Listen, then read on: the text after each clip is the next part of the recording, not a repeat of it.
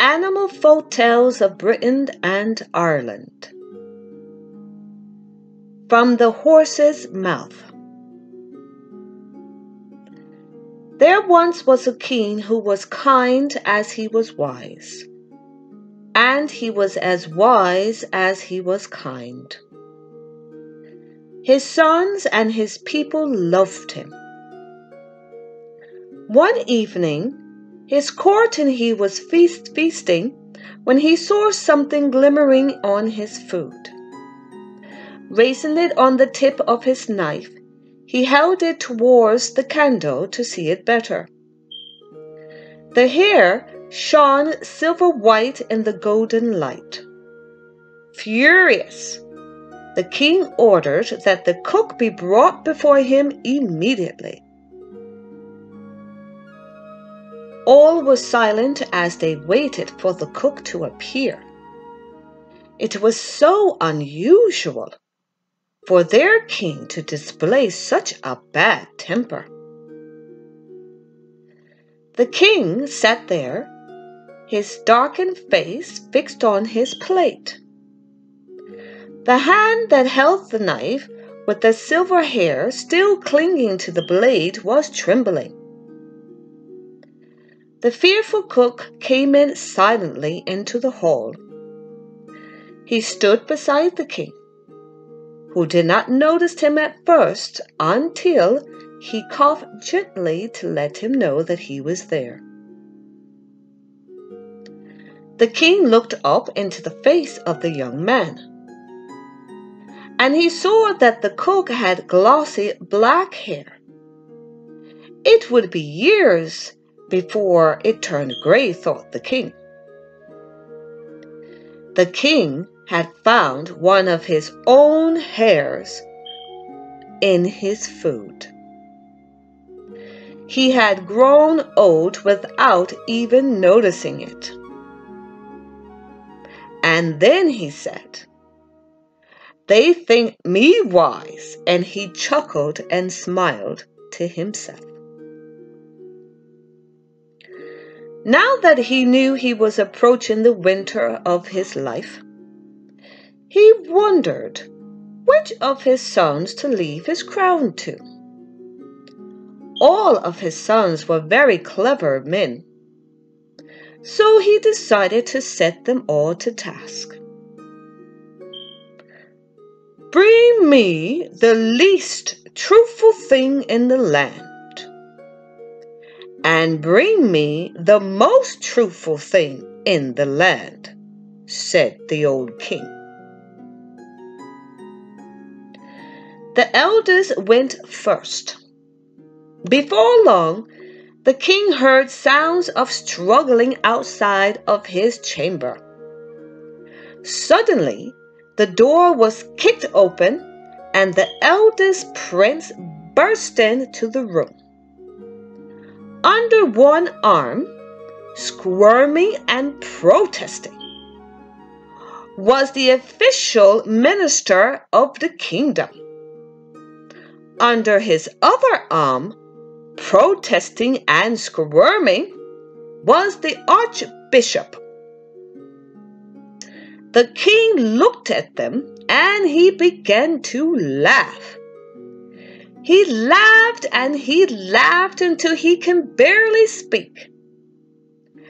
At least, he could hardly hold his breath.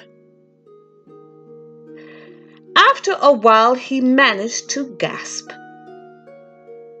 "Very good, my son, very good. But which is which?"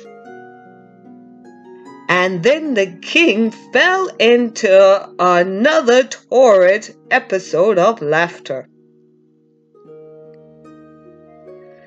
The middle son went next. He was soon back and placed before his father a portrait and a mirror. The king looked at the image of himself as a young man in his prime. Then he looked at his reflection. He knew he didn't look like the picture anymore.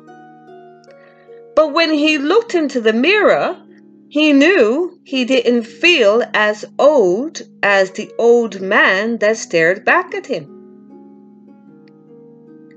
He looked from the portrait to the reflection and from the reflection to the portrait. Which was true? How he looked or how he felt? Then tears began to run down his cheeks as he said very sadly, "Very good, son. My good son, very good. But which is which?" And then he began to weep again. Then the youngest son set off. He returned when the courtiers were all assembled for the evening meal. There was a gasp when they saw what he held in his hands. It was horrible to see. In one hand was a withered, blackened strip of flesh, and in the other was a raw, bleeding, still steaming tongue of a horse that he got from the butcher. "Do not ask, father," said the young prince, "which is which, for it is easy to tell. In one hand I hold a human tongue that I cut from a corpse hanging on the gibbet. Of all of God's creatures, man is the only one that can lie. Of all of God's creation, the human race is the least truthful. In my other hand," said the young prince, "is the tongue of a horse, one whom we call a dumb beast. But, oh father, if we could but understand the language of the birds and the beast, how wise would we be when we listen to those who cannot lie."